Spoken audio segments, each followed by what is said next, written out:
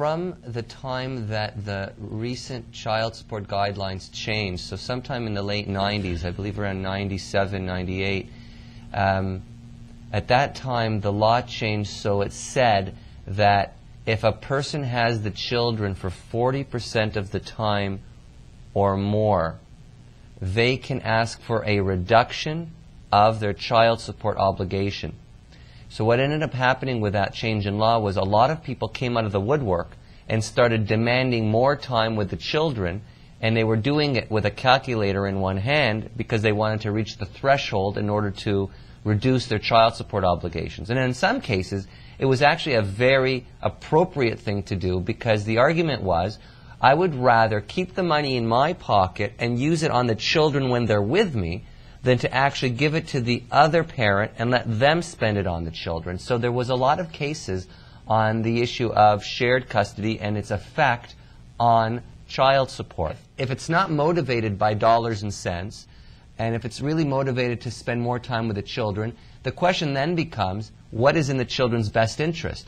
If you were to spend more time with them than what you are currently doing now, would the children benefit from it more, or would it create greater instability in their lives? So, for example, should they have one primary residence and one secondary residence, yours, or should they actually have two homes that they go back and forth from on a regular basis? You know, 5 days here, 5 days there, 1 week here, 1 week there.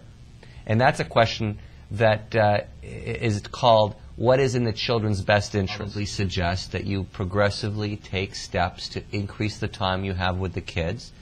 You made a very, very good point a minute ago about you would move as close as you could to them so as to create a very comforting environment for them so that they wouldn't have to travel very far to go from their mom's home to school to your home. And so, for example, if you were to be before a judge and you were to say, look, you know what, I used to live here, but now I live close to them.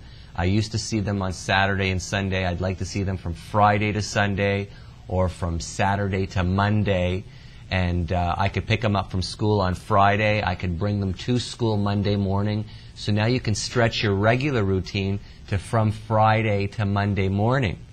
Is this a joint custody issue? Without even getting into that language. Okay. If the effort here is just to maximize his time, Jeff's time with the kids, then really just look at the week and say, I see them right now on this schedule. I'd like to expand that schedule, and you could do that ever so gradually over the course of time. With a 3-year-old and 5-year-old, you have a lot of time in front of you. So you'll certainly have the opportunity to make those arguments, whether to your partner who you're amicable with, and if you can't resolve it through her, maybe through the therapist, and if that isn't successful, then maybe through a court.